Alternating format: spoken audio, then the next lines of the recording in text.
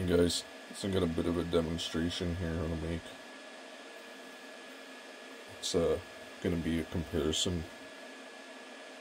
See where Flyback works best with Mosfet or mechanical switches. I've got some really good ones here.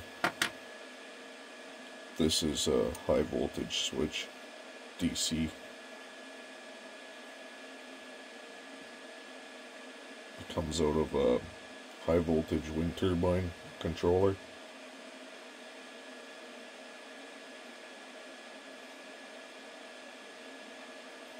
One that's rated for 250 volts continuous and an over voltage protection of over 300 volts. And this switch is heavy duty. Very expensive switch too. So we're going to start with that, and I also have the scope right here. It's just going across slowly across the screen here. So you can see when I turn this switch on. You can actually see it arcing in there. The so-called magic flyback spike that gives all the energy is in that arc. But you can see on the scope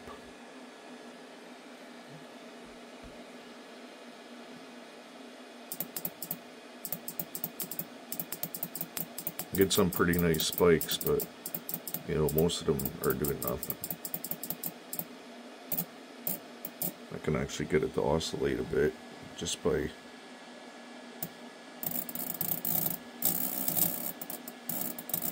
using the vibrations of the switch vibrating.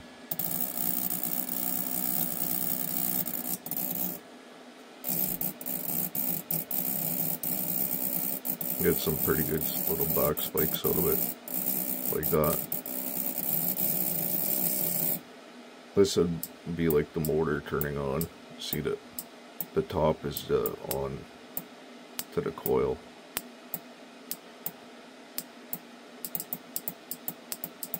Alright, and there's a large amount of copper here. There's over 10 pounds of copper here. It's all wound in series. Both ends of the wire here, and I have all three wires wound in series. It's 14 gauge. It ohms out at 1.5 ohms. So there's no shortage of copper in this coil, I'll tell you that.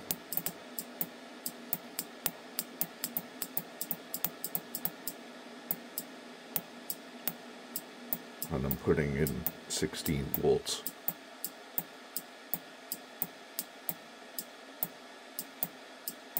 They're 10 volt divisions on the scope. But you can see you're really not getting too many usable back spikes.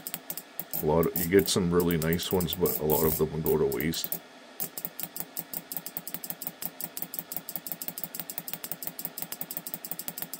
Probably 80% of them go to waste.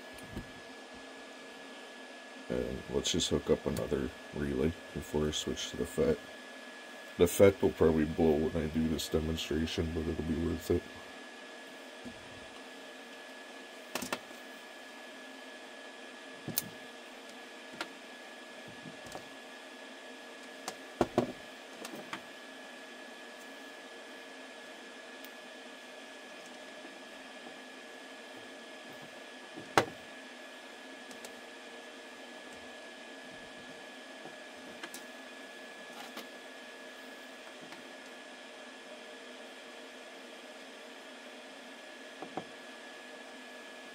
Hooked up.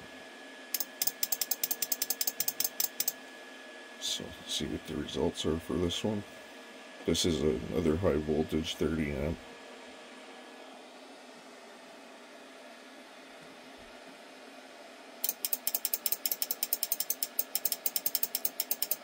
It's about the same results, right?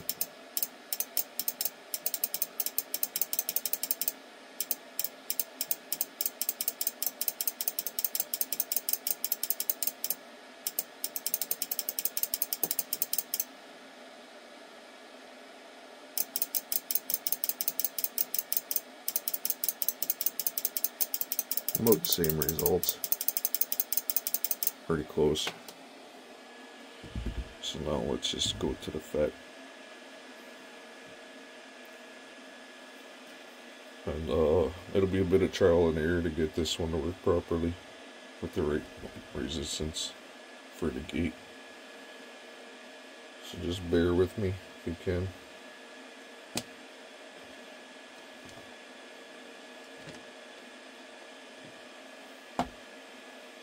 Should be able to hear the coil ping when it's turning on properly. There's a lot of resistance in those contacts that don't allow it to turn on properly.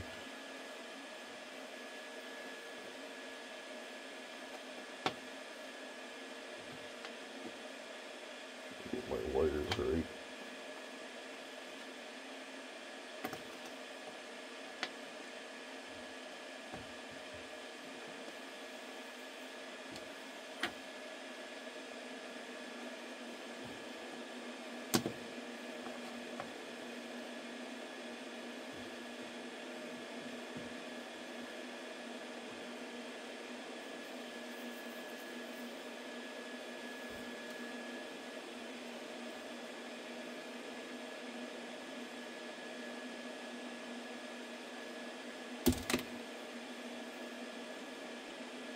I'm going to start with a higher resistance.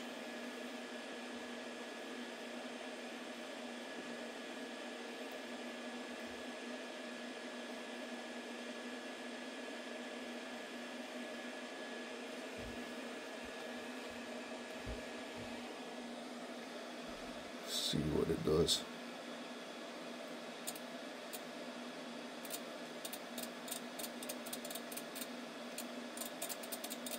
This is a Mosfet.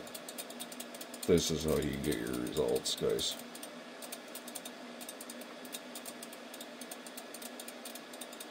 Anybody who says Mosfets don't work for this are crazy.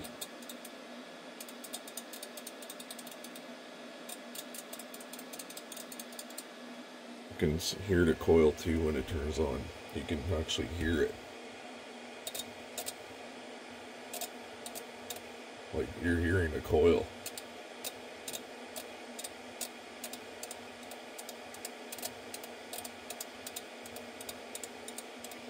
You know, and look at those back spikes. You don't get that with a mechanical switch. Sorry guys. But when you're using the right Mosfet, this is a 100 amp, 1500 volt Mosfet.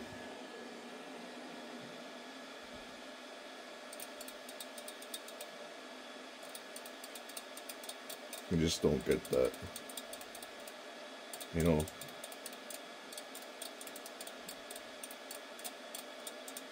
It's every single time. You know, you gotta use the right scope for that. Like that hand tech can't even pick that stuff up.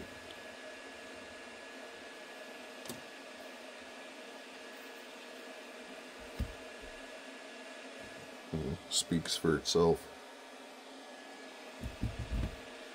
Let me actually use less resistance on the input here.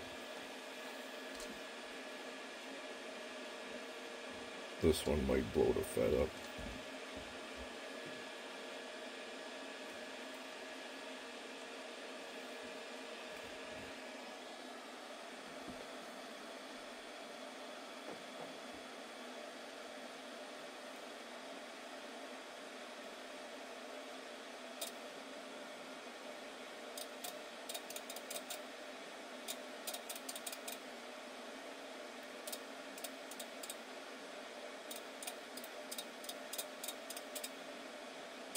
It's getting hot, I can feel it.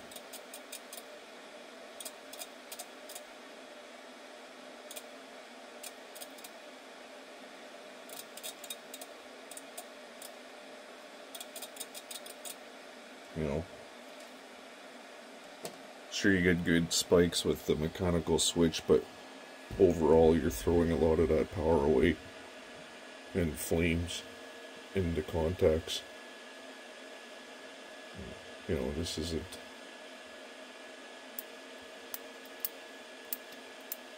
ideal for running motors. Like, and to get the frequency and the RPMs you need to actually do stuff with the motor, you can't do it. Like, if anything, a commutator's gonna work better than these. But a commutator has huge disadvantages because a commutator tries, like, it actually has a motoring effect because of how DC current works in metals. So I don't know if you've ever noticed, like with a car alternator with the slip rings, if you just hook up the give the field coil some energy and give it a rotate without anything being drawn from the stator coils, it'll have a huge amount of drag. And a lot of that is from just the commutator itself, the slip rings. Not a commutator, but the slip rings on an alternator. And it does the same thing with a DC motor because of that motoring effect that you get when you have a DC current going through metal. You know, but hope that makes things a little clearer. And I know a lot of people disagree with this type of thing, but that's what I've found out through the years, so that's what I use. I only use stuff that works and gets results. But appreciate you guys watching, and bring on the comments, good and bad. Questions too. Appreciate you guys watching though.